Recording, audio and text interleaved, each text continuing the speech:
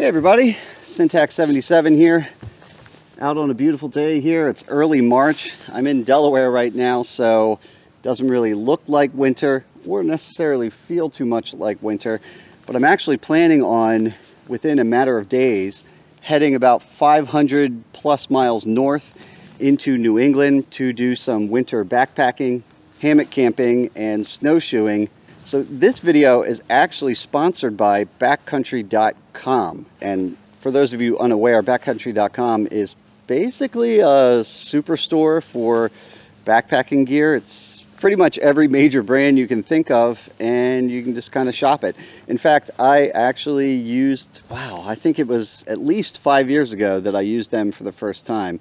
My winter backpacking ascent of Mount Washington 5 years ago, when I did that trip, I needed an ice axe to ascend Mount Washington, and that's where I got it from. They were the only people that had the one I was looking for, and to boot, it was a decent price, and they got it to me in 2 days. But anyway, I chose 3 pieces of winter backpacking gear to upgrade. Those of you who have been following the channel for a while now may have realized and may know that there's some pieces of gear I've been using for years now, ever since I started backpacking, that I have never upgraded, and they are sorely in need of upgrading. So today I'm going to show you those pieces of gear. One of them is right there. That's probably, to be honest, the one I'm most excited about. It's a new backpack. I'll get to that in a minute. In there is a second piece of gear, and right here is my third piece of gear. I guess I'll start with that. A winter hardshell, or in general, just a hardshell. This is good for really any backpacking. Some of you would call it a rain jacket, but it also provides good protection from wind and traps a lot of body heat when needed. So my original hardshell jacket is from 2012. I probably should have replaced it a couple years ago. So this right here is a Marmot Eclipse hardshell.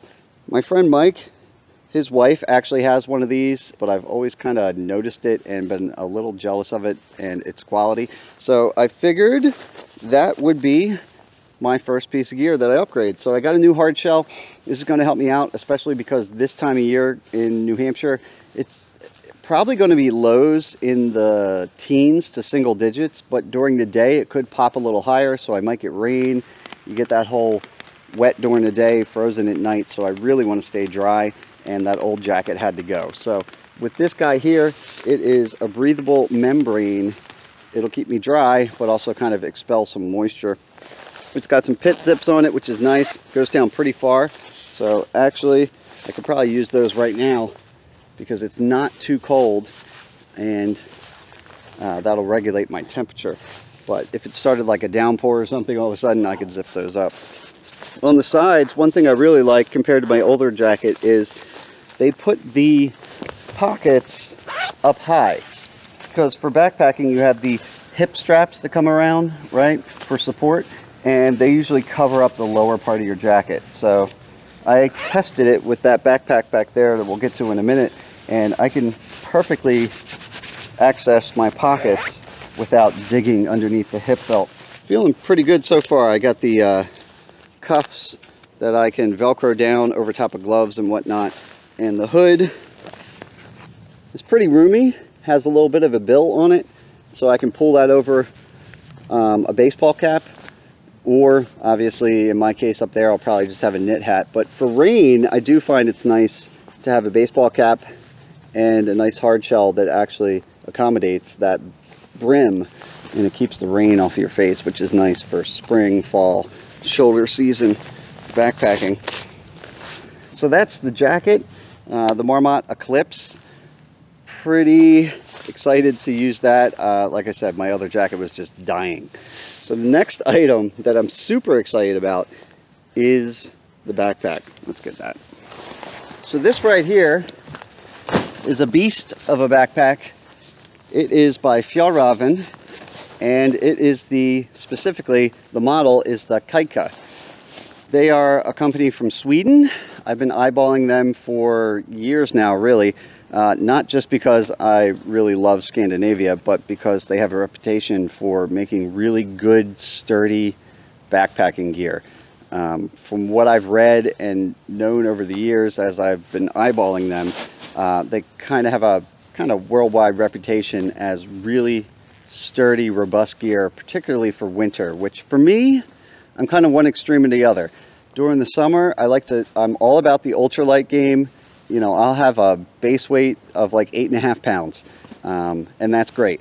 But in the winter, I go completely to the other side, the other extreme, and I bring a lot of gear because it's more critical from a survival standpoint, and you're just bringing a lot more stuff with you, as well as potentially more rugged or wet conditions. So I usually pack heavier in the winter. I have a lot more gear.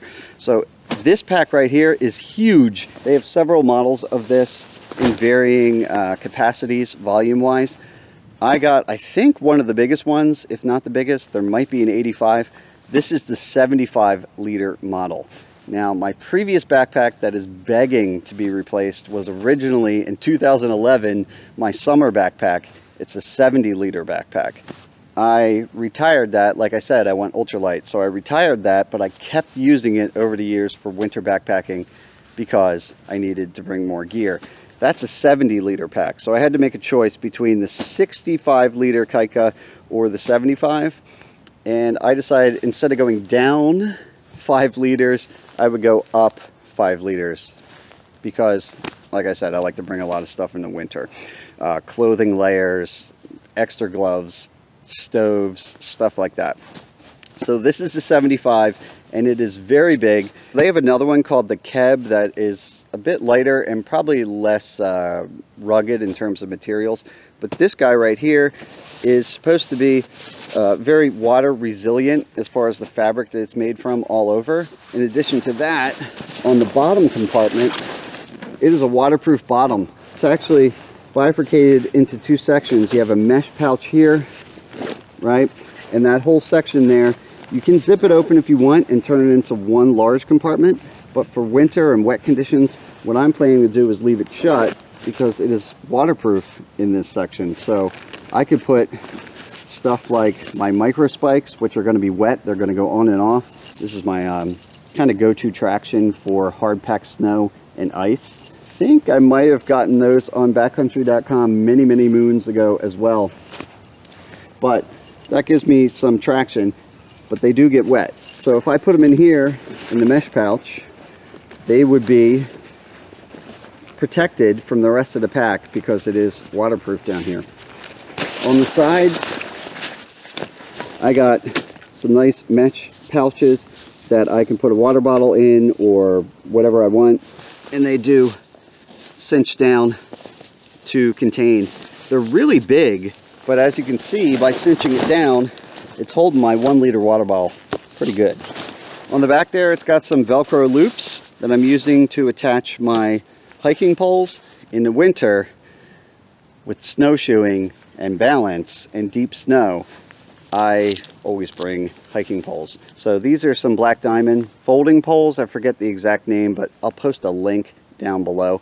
Actually, I'm going to post links for all of this gear from backcountry.com in the video description below. So if you want more details or if you want to support the channel, feel free to use those links. But those are my hiking poles right there.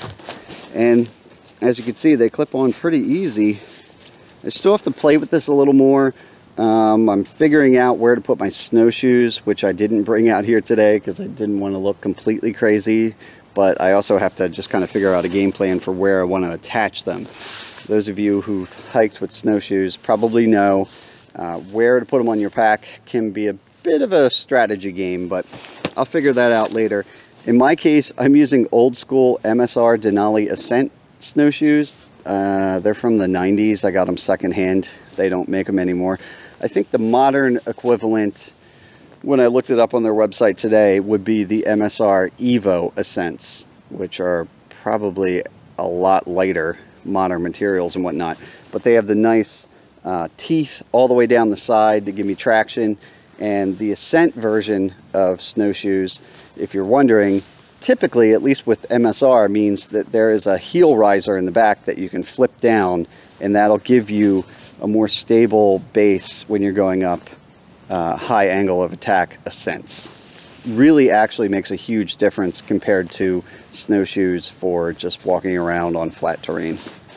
Another cool thing about this pack that I'm super excited about is that not only does it have side zippers, right?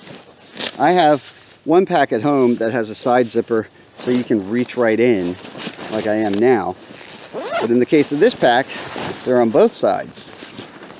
But in addition to that, if I undo both of them, this bag actually, thanks to some Velcro, unloads medic style, or some of you would say luggage style. It gives you quick access to the entire bag. That's nice for winter because, like I said, I usually pack a ton of extra clothing and whatnot, and I'm usually digging through the top of my pack. So now when I get to camp, I can kind of get settled and I can undo this, and if I pack smart, which I'll try to, I should be able to reach right in and grab my stuff. Before I move on, I should point out though, some of you are looking at this and going, how heavy is that pack? Well, that is one downside of the Fjallraven Kajka. It is heavy as a pack. It is pushing, actually it's a little over 7 pounds, I think close to 7.25, which, like I said earlier, in the summer, my entire base weight, that's everything I bring except for food and water and variables like that, is like 8.5 pounds at its lightest. Before you freak out though, what I've learned over the years is, I'm all about the light backpacks, but if you are going to bring more stuff, you are going to be way more uncomfortable, and it's going to actually feel a lot heavier to overstuff a lightweight backpack beyond its weight rating, or even close to its weight rating, compared to getting a backpack that's heavier, but is actually designed to carry a heavy load. It's going to feel more comfortable and therefore feel lighter. I know it sounds counterintuitive, but in my experience, it's true. So even though this is 7 pounds, even loaded with all the gear I have today, it feels more comfortable than the times I've taken my 1.5 pound ultralight backpack and stuffed it. It's a balancing act. So for winter, I'm more than willing to have a heavier backpack that actually distributes that load more evenly and feels more comfortable.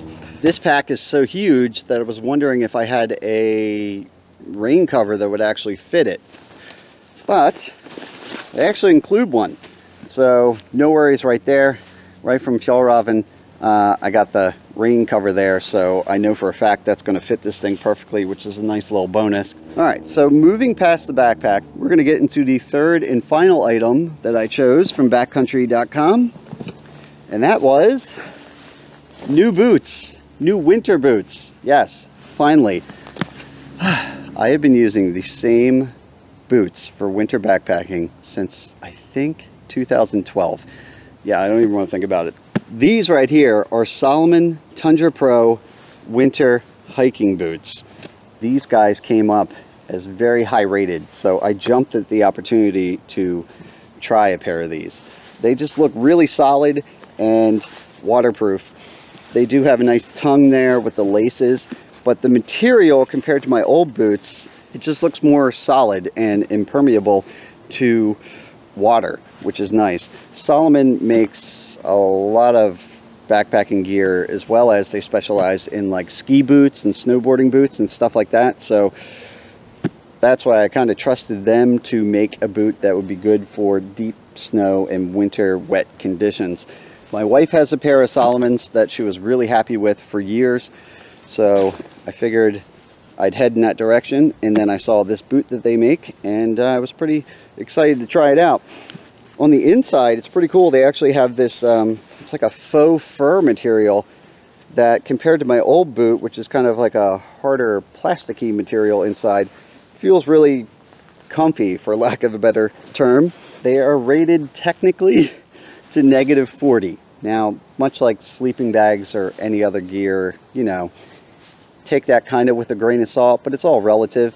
My previous boots were rated to -20, and I could say I legitimately did take them to -20 and a little below, and they were fine. But if I wasn't active, they were or I should say my feet did get a little cold. So with these being -40, I think these will be perfect for me.